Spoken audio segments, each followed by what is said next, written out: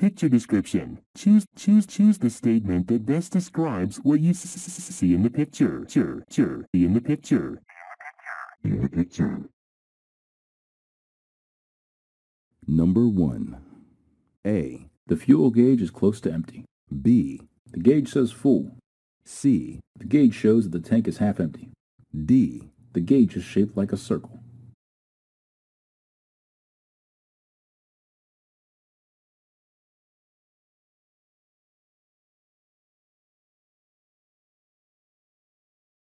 Number 2. A. The traffic light says go straight. B. The traffic sign means do not turn right. C. The sign tells you to not turn left. D. The sign means slow down.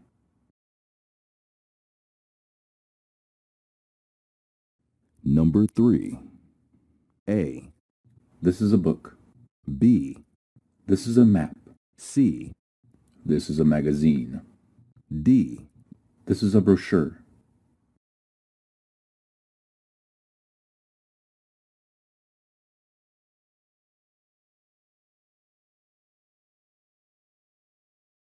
Number 4. A.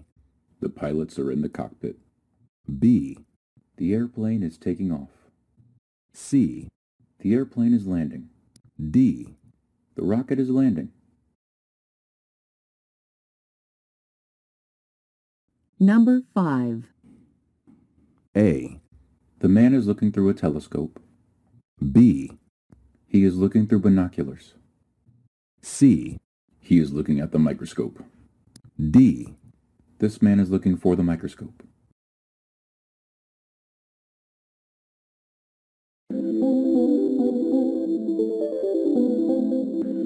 Part 2. Questions and responses.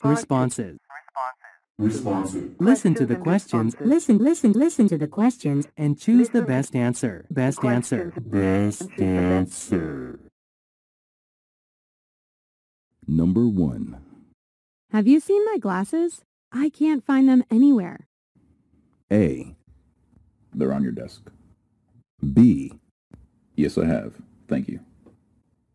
C. You're wearing them, stupid.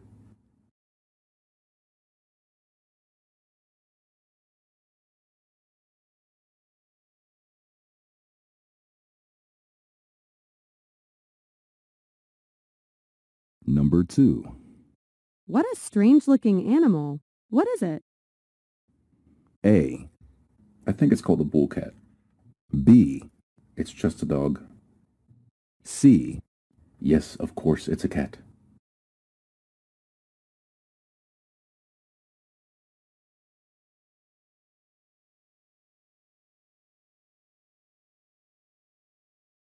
Number 3. What is the name of the planet in our solar system with the most prominent ring system? A. It's Saturn. B. His name is Venus. C. Yes, you're right.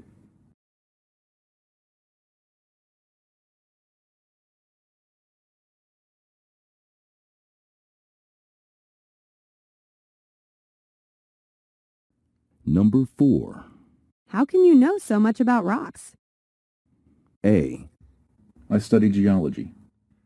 B. I love rock music. C. On the rocks, please.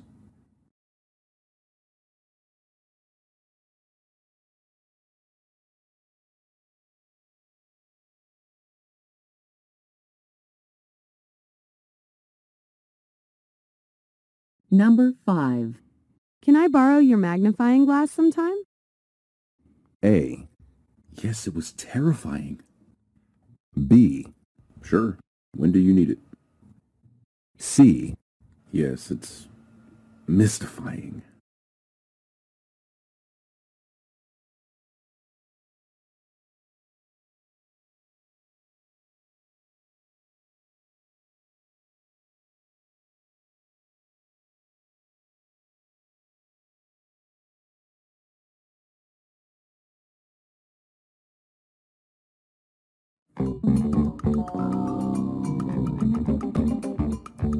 Part 3. Short conversations.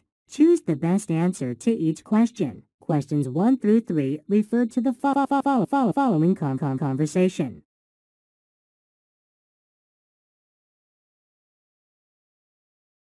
What's that magazine you were looking at? Who's that woman in the picture? That's Madame Curie. I'm sure you've heard about her. She was a famous scientist. She studied physics. Never heard of her. Anyway, I couldn't stand physics in high school. It was my worst subject. Yeah, me too. I still don't get it. But this Madame Curie was quite a woman.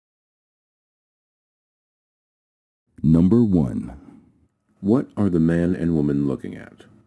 A. A program on TV. B. A magazine. C. A journal. D. A scientific paper.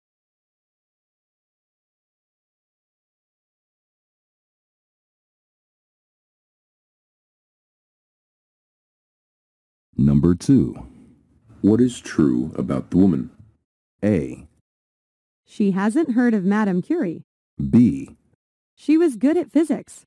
C. She was keen on physics. D. She thinks highly of Madame Curie.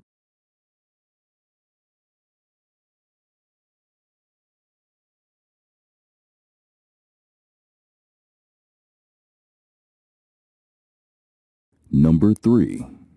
What does the man think of physics? A. He hated it. B. He was extremely good at it. C. He was terribly good at it. D. He loved it.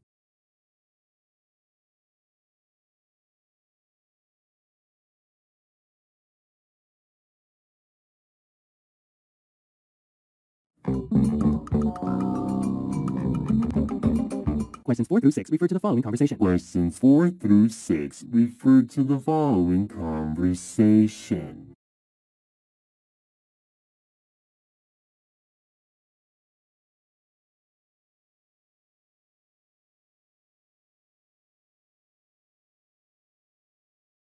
Our math teacher makes us wear safety glasses when we're using our tablet computers. I hate them. They make us all look so silly. Wearing them amounts to nothing less than a fashion crime. Yes, but protecting your eyes from harmful rays is very important. Otherwise, they might cause some serious damage to your eyes.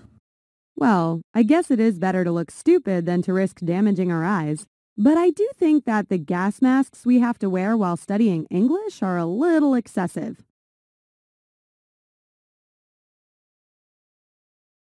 What kind of computers are mentioned by the woman? A. Phablets. B. Desktop computers. C. Laptop computers. D. Tablet computers.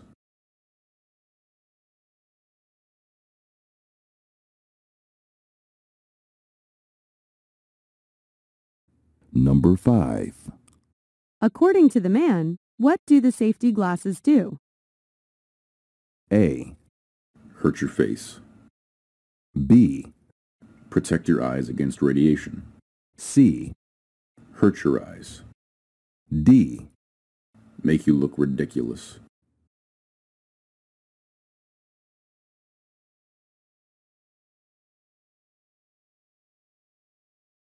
Number 6.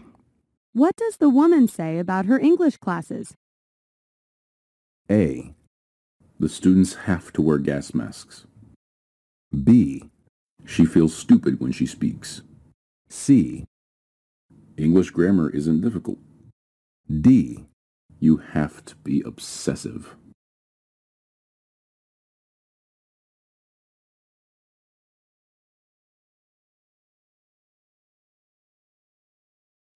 Questions 4 through 6 refer to the following conversation.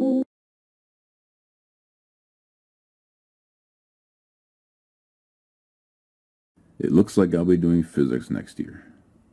To be honest, though, I don't really want to take it. I used to enjoy it, and I'm quite good at it, but I just don't see the point. The truth is, it's my mother's choice. She wants me to become an engineer like my father and eventually take over the family business. Just the thought of it makes me quite uncomfortable, and I don't know if I could do it. Frankly, the thought of working for the rest of my life designing and building roads and bridges is quite a scary one. I really thought that teenagers should have a legal right to refuse when parents force them to do something against their will. We should be able to decide our own future.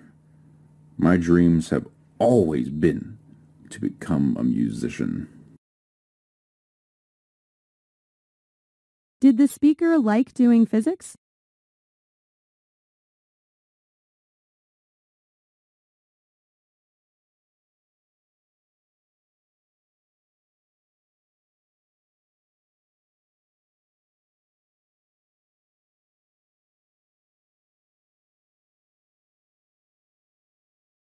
Why doesn't the speaker want to become an engineer?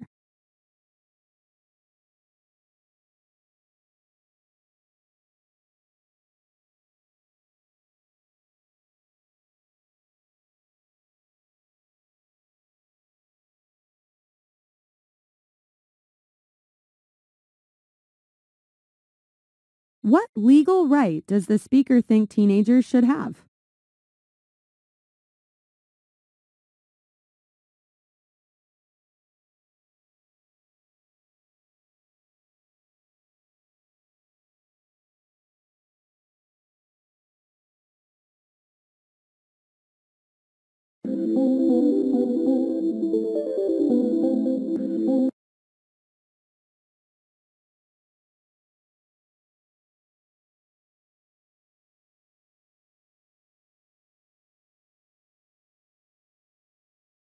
I have been teaching archaeology at a public university for over 20 years.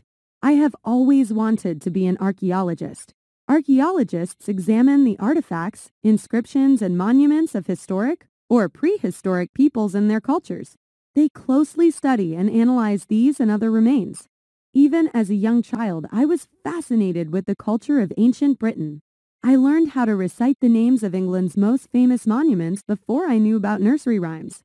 The university where I work is in the countryside, very close to an area containing many stone circles. All of them are extremely enigmatic. My husband and I like to go there on the weekends. We walk around and never cease to wonder how and why they were built and what they mean to this present generation. Number 4. What does the speaker do?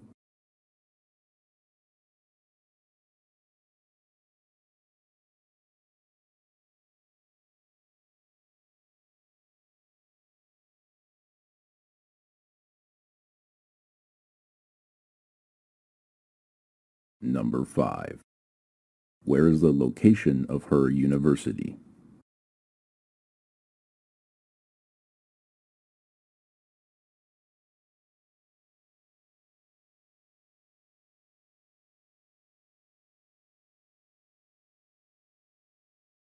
Number 6. What does she say about the stone circles?